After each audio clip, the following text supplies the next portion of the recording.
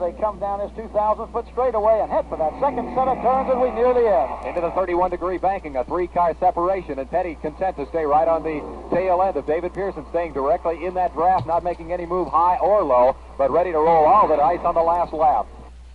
Here they come. Front two automobiles moving by, and the 2-lap mark comes out for David Pearson and Richard Petty.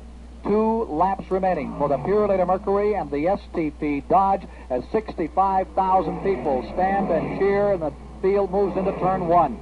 Pearson still out front of the Purolator Mercury, Petty right behind of the STP Dodge, and the pit crew cannot help you now. It's up to you. You're out there with a couple of laps to go as David screams off the number 2 corner. Petty chases him down towards turn number 3.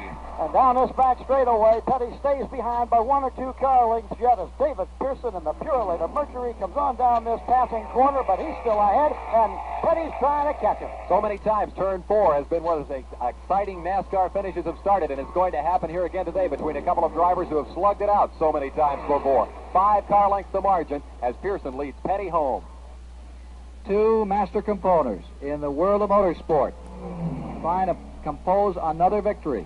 And now Pearson drops back. Petty takes the lead in turn 1. Pearson dropping behind Richard Petty. Petty goes into the first turn. The STP Dodge is in front. Pearson fell off the pace for a moment, and Petty comes sailing around. Whether it's just a maneuver on David's part or whether he has problems, we'll know in a minute, because Pearson is now 6, 8 car lengths behind as they leave turn 2 and head for turn 3. The checkered flag will be the next flag out. They have taken the white flag. They're down the backstretch.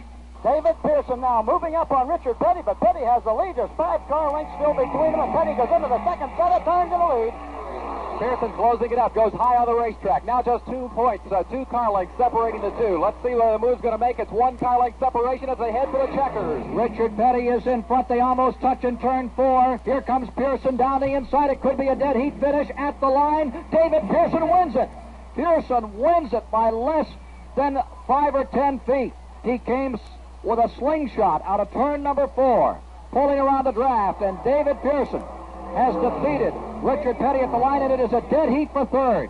Cale Yarborough and Buddy Baker are almost identically side by side for third. We'll have to wait for the official finish on that one, as Cale Yarborough and Buddy Baker, the Carling car and the RC Cola car, came across wheel to wheel. David Pearson is now headed down toward victory lane at the Daytona International Speedway after this tremendous victory from Richard Petty. As he came out of the 4th turn, he pulled abreast of him just as they came to the top of pit road, and he beat him coming across the line. It was a great race all day long.